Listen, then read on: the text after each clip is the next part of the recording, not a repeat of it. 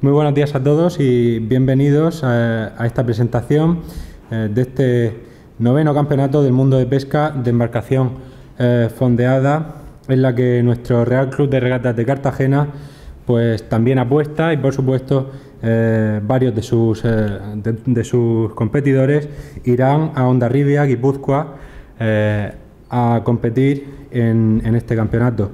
En primer lugar, me gustaría dar las gracias como Ayuntamiento de Cartagena al Real Club de Regatas, que bueno, pues es por todos conocido los tremendos éxitos deportivos que están consiguiendo en los últimos años.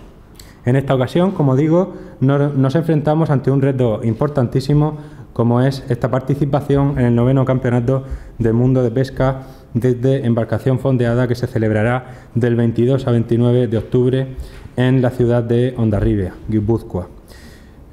Nuestro equipo de pesca de embarcación, en el que se encuentran deportistas mundialistas, consiguió la plaza tras quedar clasificado durante 3 años consecutivos quinto en el Campeonato de España, y su composición es la siguiente: Luis Alberto Ortega Ortega, Jesús Vidal Martínez, David Almohalla Moreno, Miguel Lorente Cantó, Fernando David Pardo Martínez, que va de reserva, y como capitán Miguel Ángel Lorente Castaño.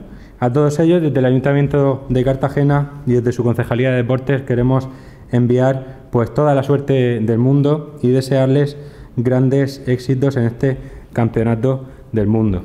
Bueno, en principio lo principal y lo casi más importante es el trabajo que se hizo atrás, que nuestros deportistas han conseguido la clasificación. Es quizá lo más importante y a resaltar, porque es mucha dificultad el trabajo que van haciendo.